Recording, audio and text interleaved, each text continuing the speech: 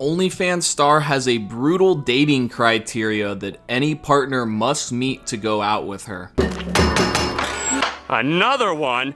Look, I told you, little friend, I ain't paying for that! Oh, Jesus. I'm sure it is brutal, and we'll get to that in just a second, but welcome back, y'all. Hope y'all are having a great day. As you can see by the title, I'm back clowning on the goofy OnlyFans girls. These videos are just too much fun, truth be told, and they practically write themselves. This time, we're going to be discussing this woman's list of non-negotiables when it comes to having the absolute privilege of dating her. I'm sure it'll be a ton of fun and oh so educational, as always.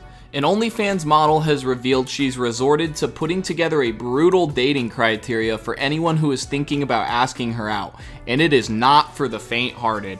Alicia Davis, who goes by @LittleBrunettBaddie on Instagram, has made thousands by posting adult content to subscription platform OnlyFans, an app used by countless models to share content of the explicit kind. Now, given her platform as well as her previous experiences from dating, Alicia, who lives on Australia's Gold Coast, feels she has been forced to put together the checklist for anyone who wants to shoot their shot with her. And going by the criteria, 32-year-old Alicia, who used to be a prison officer, is pretty clear when it comes to what she wants.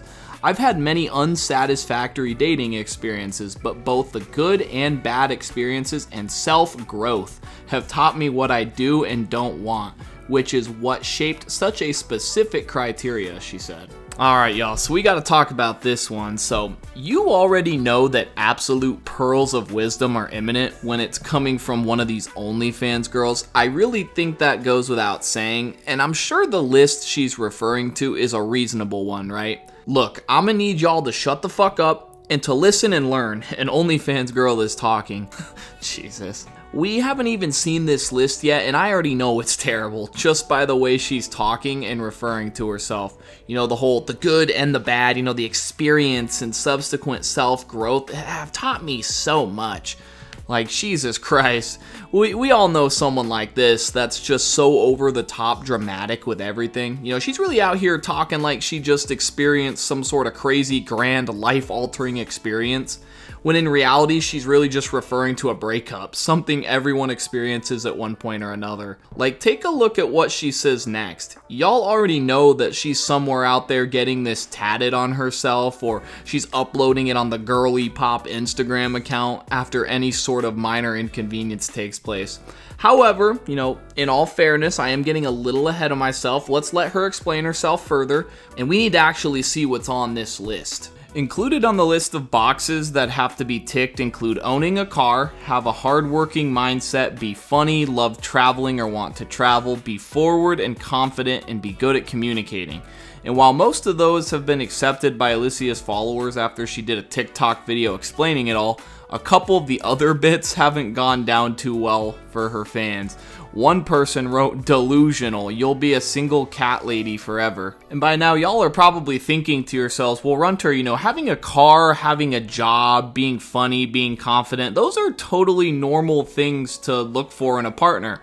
And 100% I agree, but the list's latter half gets a little bit insane here. Some of Alicia's more inflammatory must-haves include a minimum and maximum penis size, must film unpaid OnlyFans content with her when required, and let her film with other men and women, having a maximum of 1 phone call a day and 3 texts, 2 dates outside of the home every week, and be willing to leave your work to run her daily errands for her. On the criticism, Alicia said, "I know people will misunderstand or not completely agree with my dating non-negotiables. The people who do are the people that would be completely incompetent to meet them, and that's fine." I love the fact that she acknowledges the criticism by saying, "Oh, some of y'all just aren't gonna get it, and y'all aren't gonna entirely agree," almost like suggesting that we are gonna somewhat agree. Like, nah, bitch, I don't think any of us self-respecting dudes that have, you know, a good job like you like, or driven, all that, are going to agree with a single attribute you've pointed out here. You had us in the first half, not going to lie, but the second half is just insane. You know, never mind the dick size, but, you know, you've lost just about all of us right there in that department. Am I right, fellas? No? Just me? Okay, anyway, moving on. Not only that, but as you'll see in a second, she makes a big point about how she's been cheated on in the past, and yet she openly demands that the guy here not only accept that she cheat, but also wants bro to film it for no pay, might I add.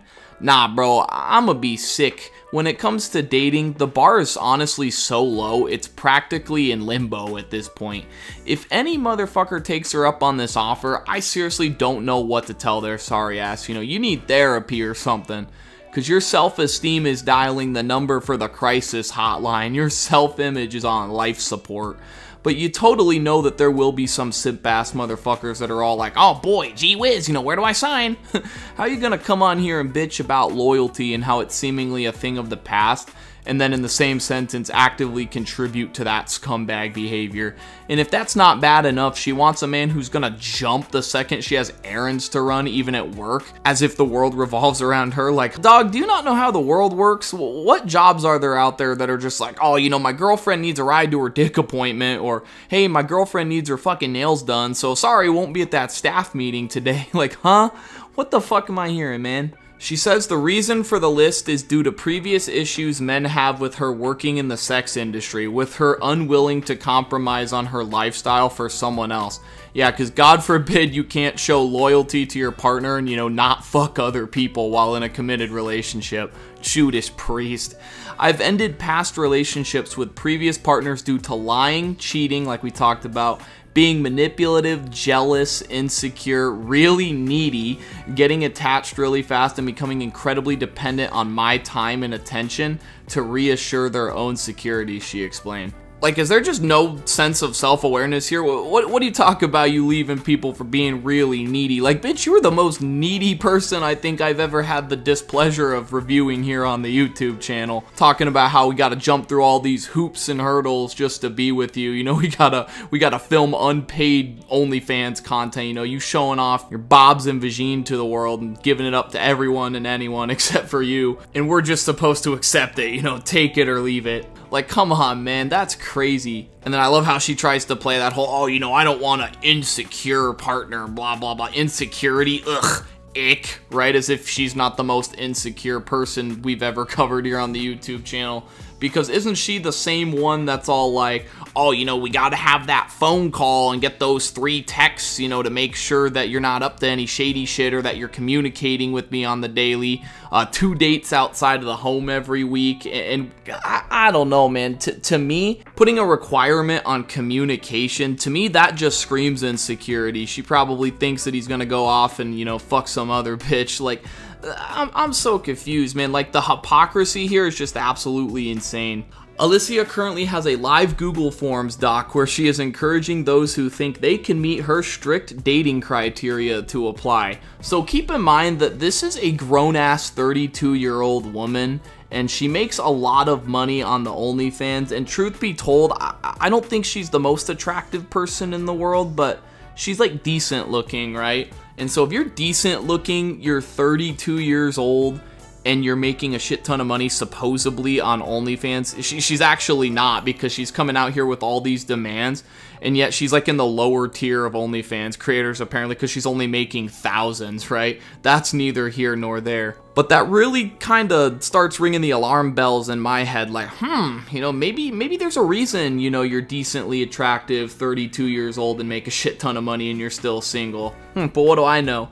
Not only that, but the fact that she's trying to meet people through a Google Forms doc is insane, bro. Like, that's like, I feel like that's something that like middle schoolers are doing today, right? You know, they don't got access to the Tinders, the Bumbles, all that shit, right? So they make a Google Forms doc. Oh, fill this out. This is like the woman-child equivalent of like sliding the note onto the guy's desk and saying, will you date me? Check the box. Like, what the fuck am I reading, bro? This is so childish. Like, go out and meet people like a normal person. Jesus Christ. I will never get tired of these stories where low-quality women are like demanding the most out of these dudes. and I would love to see like her success rate. You know, like how many Google Forms doc applications have slid through through. I'm betting the number is pretty low. But guys, that's pretty much it for this one. I appreciate y'all watching. If you enjoyed, leave a like rating, subscribe to the channel for more commentaries just like this. Leave a comment down below. I would love to hear what y'all have to say about all this.